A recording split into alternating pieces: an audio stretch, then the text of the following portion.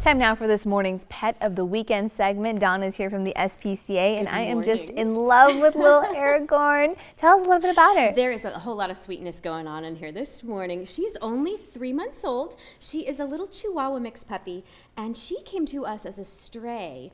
She was running at large in Monterey, or running at little in this case.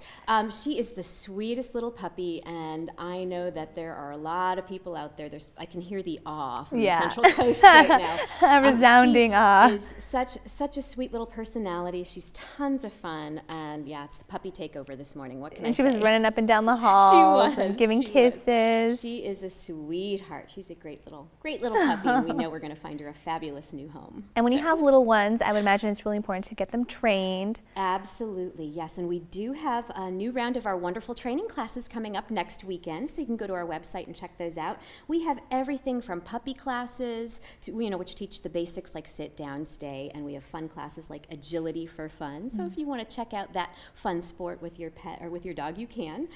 So they're really wonderful, and we encourage everyone to sign up for those classes. That's great, and she is just loving those scratches. Adorable. So much fun. If you're interested in adopting little Aragorn or want to see other pets available for adoption, just visit the SPCA website at spcamc.org. And if you're already a pet owner and you want to show off your canine, kitty, or other furry friend, we want to see them. This cute feline is Nelson, a rescue from Hawaii, and now lives in Santa Cruz. Very cute.